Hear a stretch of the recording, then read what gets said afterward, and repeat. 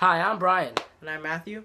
and our project is called Myopia Nearsightedness. Nearsightedness or myopia is the most common refractive error of the eye, and it has become more prevalent in recent years. In fact, a recent study by the National Eye Institute, NEI, shows the prevalence of myopia grew from 25% of the U.S. population ages 12 to 54 in 1971 to 1972, a whopping 41.6% in 1999 to 2004. Though the exact cause for this increase in nearsightedness among Americans is unknown, many eye doctors feel it has something to do with the eye fatigue from computer use and other extended near vision tasks with a genetic predisposition for myopia.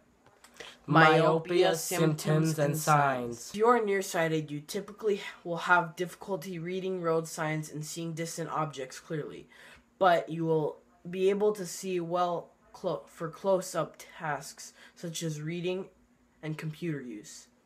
Other signs and symptoms of myopia including squinting, eye strain, and headaches. Feeling fatigued when driving or playing sports also can be a symptom of uncorrected nearsightedness.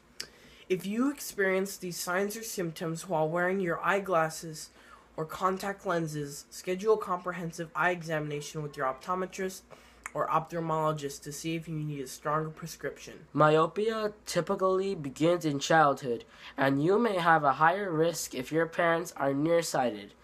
In most cases, nearsightedness stabilizes in early adulthood, but sometimes it continues to progress with age. What causes myopia?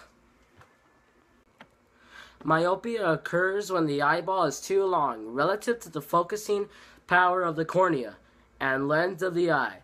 This causes light rays to focus at a point in front of the retina, rather than directly on its surface.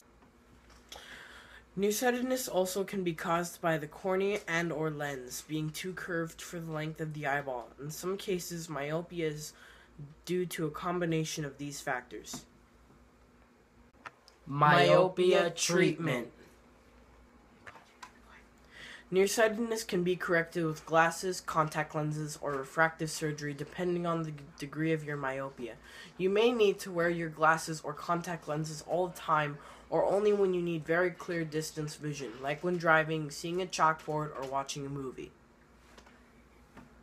If you're nearsighted, the first number sphere on your eyeglass prescription or contact lens prescription will be preceded by a minus sign.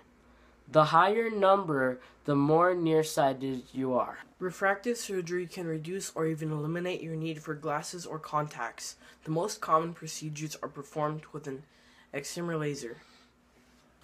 In PRK, the laser removes a layer of corneal tissue which flattens the cornea and allows light rays to focus more accurately on the retina. In LAISK, the most common refractive procedure, a thin flap is created on the surface of the cornea. A laser removes some corneal tissue, and the flap is returned to its original position. Then there's orthokeratology, a non-surgical procedure where you wear special rigid gas permeable RGP or GP contact lenses at night that reshape your cornea while you sleep. When you remove the lenses in the morning, your cornea temporarily retains the new shape so you can see clearly during the day without glasses or contact lenses.